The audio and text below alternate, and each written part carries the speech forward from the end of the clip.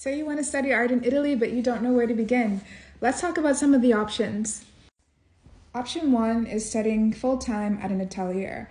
Some of the most well-known ateliers are the Florence Academy of Art, the Angel Academy of Art, and Charles H. Cecil. These programs teach you classical techniques using what is called the sight size or bargui method, and you're there for like 6 to 8 hours a day. First you learn drawing, then you learn painting, and then you probably can move on to sculpture. These programs are typically around, I want to say 18 to 20K per year. Then you have part-time atelier programs also teaching classical art, like the one I'm in, and it's for like 3 hours a day and about $500 a month, so more affordable.